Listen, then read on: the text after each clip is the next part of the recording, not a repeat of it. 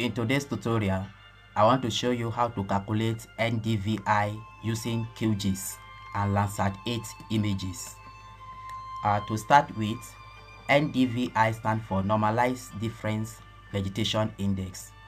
It is an index used to quantify vegetation greenness and is useful in understanding vegetation density and assessing the changes in plant health. Usually, the NDVI ranges from -1 to +1, which means when it is high, that is positive, it means the plant is healthy. But when it is negative to 0, it means the plant is dead or not existing at all.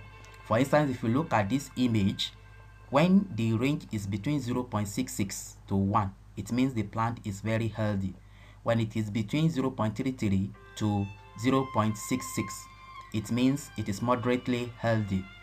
When it is between 0 to 0.33, it means the plant is unhealthy. And when it is 0 to -1, it means the plant is dead or it is an object like water body or bare surface. So normally, NDVI is calculated as a ratio between red and the near infrared values in traditional version, which means NDVI is equals to near infrared minus red all over near infrared plus red. And if you are using Landsat images, this is the band you use. In Landsat 4 to 7, NDVI is calculated as band 4 minus band 3 all over band 4 plus band 3. However, if you are using Landsat 8 to 9, NDVI is calculated as band 5 minus band 4 all over band 5 plus band 4. So now let's go to QGIS and do the calculation. So to do that, bring in your satellite images, that is the band we want to use. To do that, click on layer, click on add layer, click on add raster layer. So navigate to the folder where the raster is.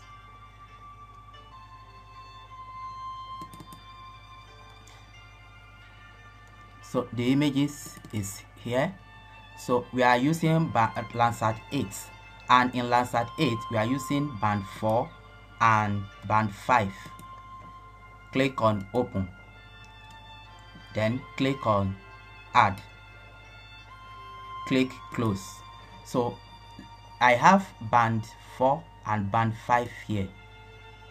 This is it, band 4 and band 5. So what to do the calculation of NDVI, come to raster and you open raster calculator. So when you open raster calculator, immediately the bands you have will be showing here.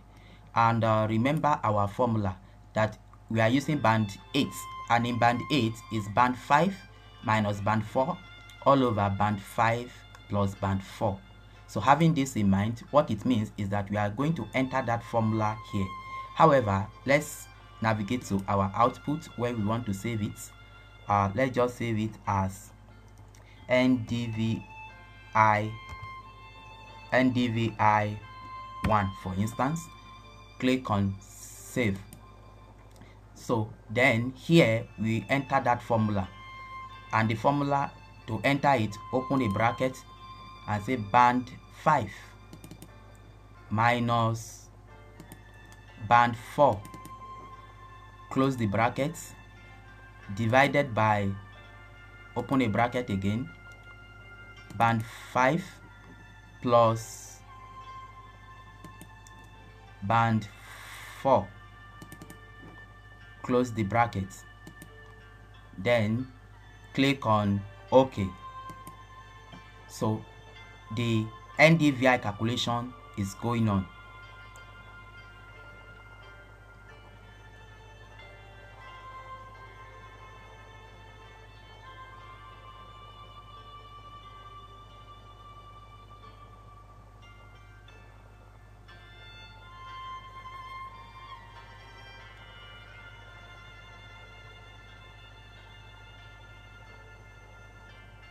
Yes, the calculation is complete.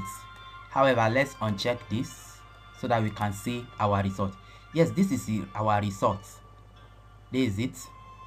As you see, it's just a a single gray color. So we need to adjust it by going to properties so that you can see the result very well.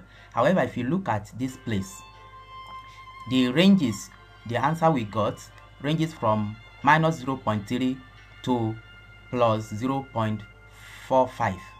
However, we must put in consideration that the value you get also depends on the time of capture of this satellite image.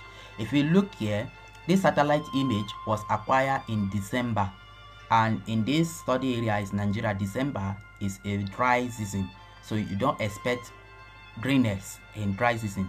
So if we use another satellite image that was captured during rainy season, the value we will get will likely be different from this.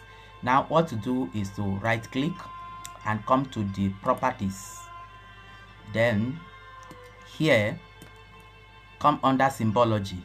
So this rendering type, instead of single band gray, let's use single band pseudo color. Then you can choose your color ramp here, and instead of continuous, let's say equal interval, and let's use 5 classes. So we can change the color here as well. Can change the color here, the color ramp. Click on OK.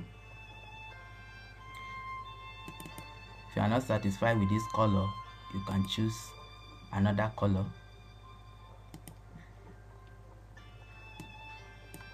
So you, and this very negative value, you can change it, for example, to water body color, depending on you.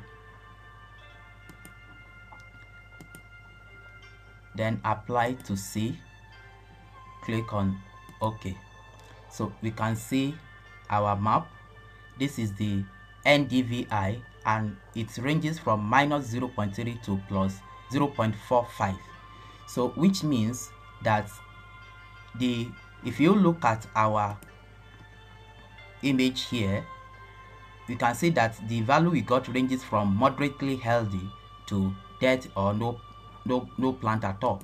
So it means this area, which is of course water body, has the lowest, which is minus, and this green patch is in the intermediate or middle. Then another thing you can do, you can pick the identify tool.